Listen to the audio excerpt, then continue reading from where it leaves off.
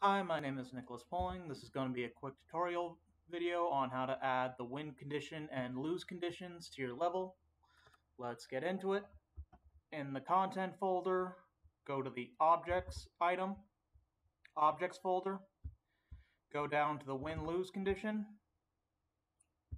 put in the lose condition, have it drop below the level just to make sure that one does not interfere with the other. Go to the win condition, drop that into the level. You're not quite done. You still need to do one more thing. You go over to the win reset, you add that to the level. Make sure it is on the same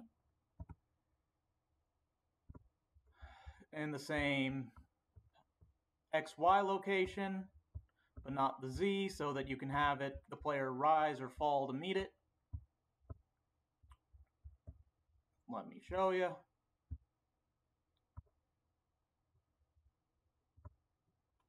And then in the win reset, you want to tell it what the next level you want it to be.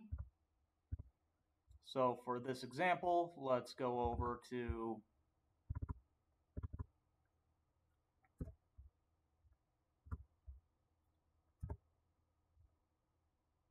let's just use the metric level.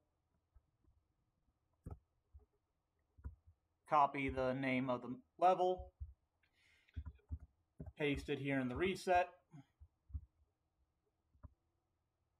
save, and let's watch.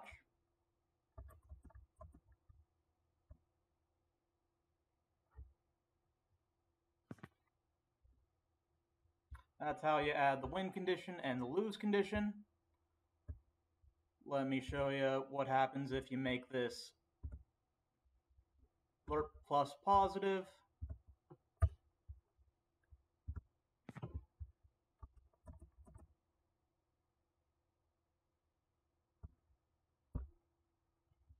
Just like that. That is how you add the win condition and lose condition to the level.